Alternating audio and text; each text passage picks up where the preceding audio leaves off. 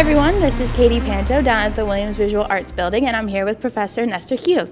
I get the sculpture part, but what is extended media? Well, sculpture has changed a lot in the last few decades, so that it doesn't only sort of define itself as the making of three-dimensional things that stand there by, stationary and people can look at them. So the idea being that extended media includes everything that we normally wouldn't think of when we think of sculpture being in the same basket with sculpture now as well. And often that sort of speaks to things like installation art, digital media, video, performance art. But I'm also teaching a class now called Sculpture Against the Digital Horizon, which intentionally starts to blur those lines. And so we're working with software like Final Cut Pro and Photoshop to create other types of art experiences. The way that we experience the world has been changing over the last half century. It's only natural that art's going to respond to the world that it's being produced in.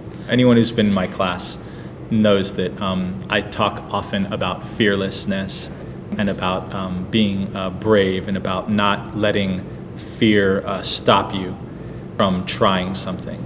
If you come to Lafayette and you bring it, then you are coming here fearless and recognizing that even from the first moment that you arrive, you have an opportunity to impact the culture of this place.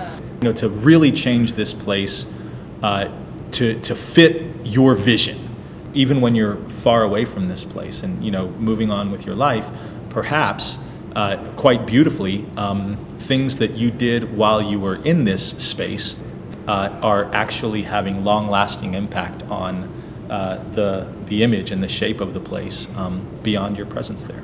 Very cool. That's what I mean. Don't be afraid.